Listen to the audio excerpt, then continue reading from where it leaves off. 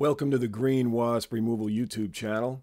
This episode is part 3, the final part of a brief series where we follow the development of an eastern yellowjacket ground nest, or Vespula Maculifrons, that was removed from the front yard of a local residence on July 26 of 2023 and successfully relocated into a special glass habitat that we set up above ground, and we put it outside where the wasps could rebuild their nest.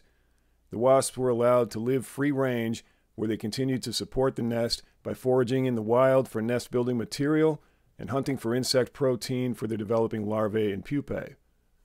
This series proves that cavity-dwelling yellowjacket species like the eastern yellowjacket, that typically nest underground or in a structural cavity in a building, can be successfully relocated into captivity above ground by simply simulating a dark cavity environment inside a controlled artificial habitat.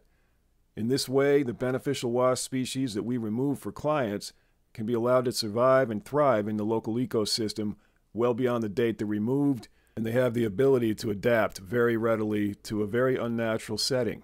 This helps the natural balance of the biodiversity in the environment and also allows more wasp pupae to incubate into the adult form of the wasp when they can be collected for venom immunotherapy, or VIT. You can check out parts 1 and 2 at the links in the description. Now let's take you back to August 2023 for part 3. It's August 20th, 2023, and behind me we have a couple of different nests that were eastern yellowjacket ground nests that we dug up with the Manchester University Wasp Survey team. And these nests are now above ground in captive environments. And the experiment here was, can you take a ground nest that dwells in cavities underneath the ground, bring it up into a habitat that we prepare for it, and see if it'll still be viable. So we took this nest, the one on the left, and we put it inside a glass habitat, just the comb brood. We had pulled all the paper, the outside envelope, off of the nest, and we put just the brood, the comb brood, into the glass habitat, and we covered it with cardboard. Since that time, we've seen them completely rebuild the paper envelope all the way around those brood comb pieces, so that now it's a functional nest again, totally covered up, and they've been coming in and out foraging like usual, as they would as if it were underground. Now what's interesting here is we oriented the nest upside down. We left the comb brood open cells facing up so that the nest itself was easier to film and we could observe it easier and watch it develop. So we're going to take a look at the one on the left first. Before we disturb it, we're going to show you what it looks like in here. You see how they completely recovered the comb in paper? With 2 more open combs we did the same thing with, and we're going to look at those and see how they've done as well. But first we're going to pull this one up.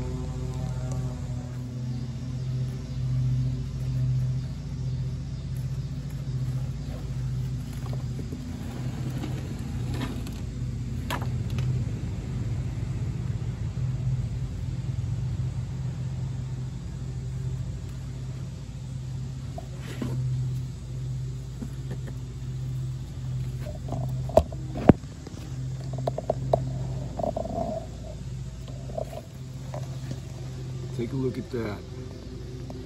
This is the inside of a nest, and they're not happy with me now. They're going to attack. That's the inner working of this nest. Very interesting to see that. Now I'm being attacked pretty readily. They're all over my gloves. They're trying to get me, so you never want to do this without protection. I'm being stung repeatedly, and the only reason I can't feel that is because my gloves are protecting me. This species is super aggressive when they get bothered.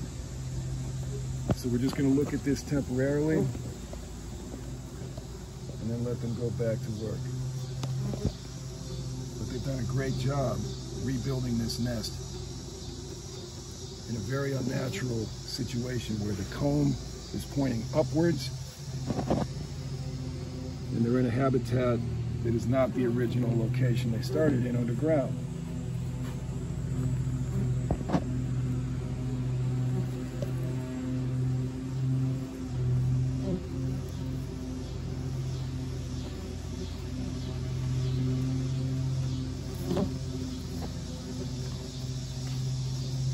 put this back now and let them settle down.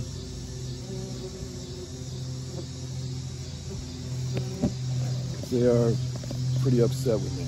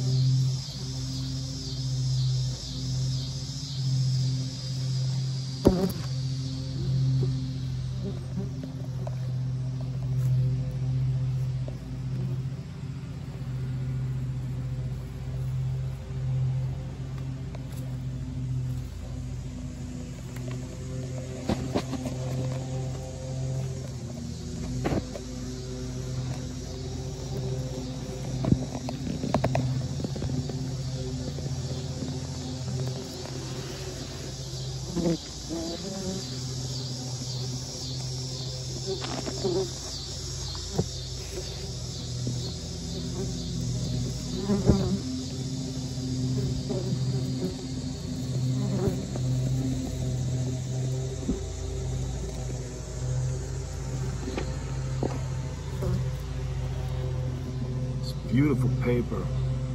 All creams and browns, tans, gorgeous. I love the way Maculifrons, the eastern yellowjacket, does paper. It's always that sort of browny, tanny, cream tones, earth tones. Just beautiful. It's very interesting to see how they're working this nest.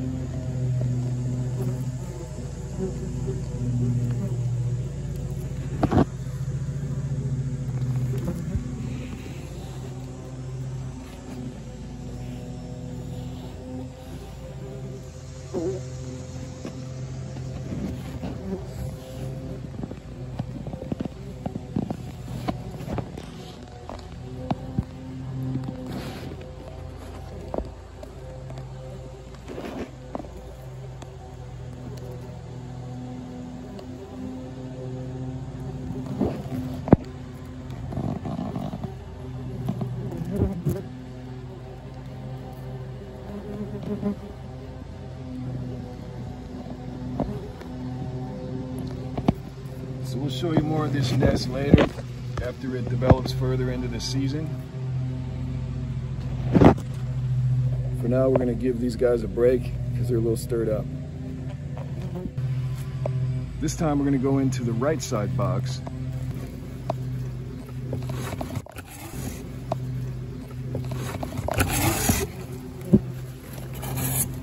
There you go. They rebuilt that comb structure as well. Turned it into quite a functional looking nest. Boy, they are not happy with me at all. So I'm being swarmed pretty heavily. Without this suit, I would be in serious trouble. So don't do this without a suit.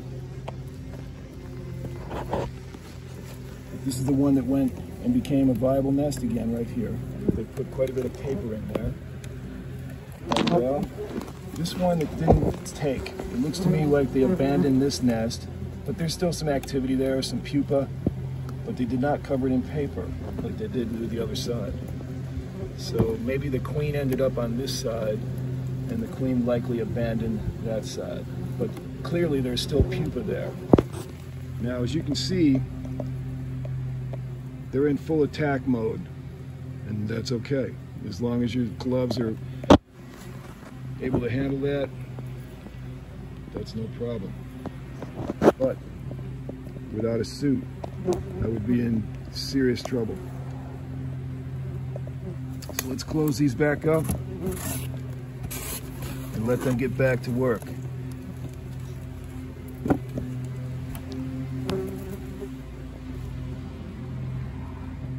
We have caused quite a swarm here.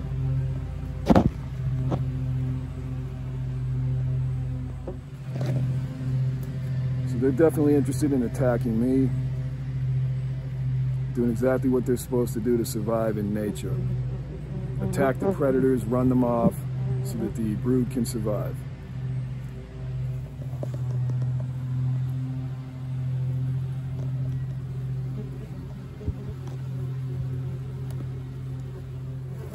If you saw this coming at you, a giant monster,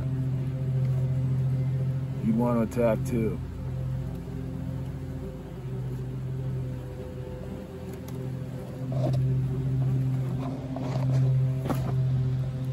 So here we're jumping forward about 10 days in time. We're at August 30th, 2023, and as you can see, most of the activity had settled down by now. There was not many more live wasps visible from this point. There may well be some live larvae or live pupating wasps inside the cells inside the nest. However, we didn't want to expose that because we wanted to leave the paper intact for this particular nest so we could use it as a specimen for speaking engagements and for training purposes. It's just a great example of how adaptable this species can be if given the chance. Pulled out of the ground, their nest was flipped over, the paper was removed, but they were able to rebuild the paper, learn to live inside an unnatural habitat, and pupate out a bunch more wasps. That is pretty remarkable survival.